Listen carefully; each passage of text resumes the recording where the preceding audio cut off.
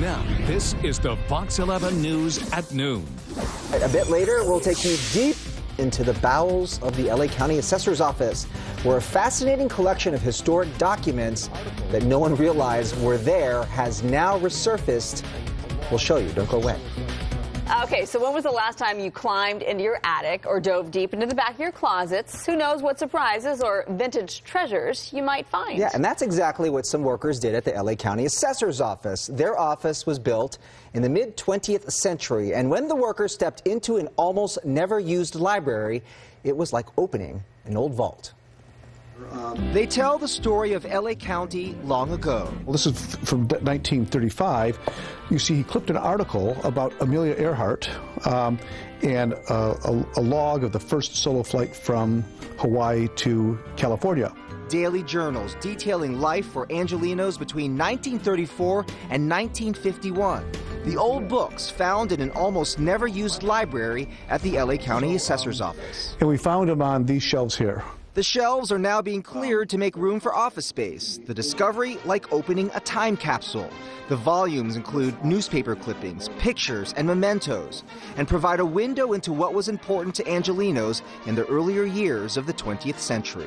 Down over here, we have December 7th, 1941, and it includes a newspaper from a couple days later, the Los Angeles Examiner, which indicates how many warships were lost, the number of 2,897 sailors killed in Hawaii. The unlikely historian behind the collection was Donald Cathcart, once a chief appraiser for the county. He seemed to be a very kind and civically oriented man. He put a lot of information in about his family and friends and the lives of the families of his employees. Pouring through the pages, you realize just how much has changed since those days. Here's a job posting for deputy field assessor. Sorry. $145. Doesn't say a month? I'm presuming that was a month, because I think in those days people made like $20 or $25 a week in the 30s. You get paid, they get paid better now. I think that's about what I make. Salaries have changed dramatically, and so have home prices. Here's an article about the house with golden doorknobs. The former owner of this Bel Air mansion contested the value of his home in order to have his property tax reduced. We valued it at $165,000, and he challenged it, and it was brought down to $130,000. In 1946. 1946. The house is still there.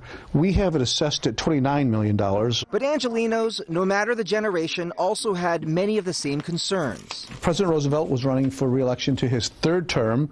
It appears from Mr. Cathcart, who was the author of these journals, that he was a supporter of Wendell Willkie. Our predecessors were very interested in politics. There was a big election in 1940, and voters kept a close eye on the nation's electoral map. In South Carolina, Roosevelt was expected to get 98% of the vote, but if you were to go to the north, in Michigan, it was a little bit closer. You had Willkie winning 52 to 48. Of course, Roosevelt won.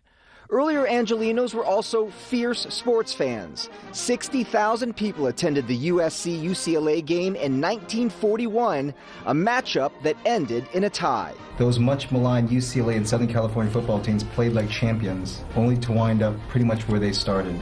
They were also hopeful for LA's future. Here are drawings for the Civic Center in downtown LA and the federal courthouse on Main Street. The projected cost of construction, $6.25 million.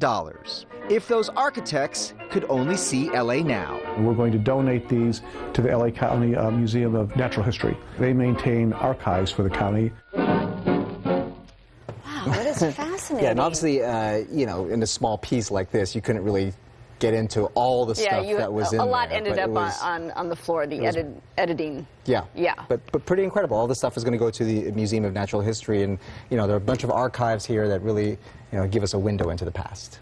Well done. Thank you for sharing.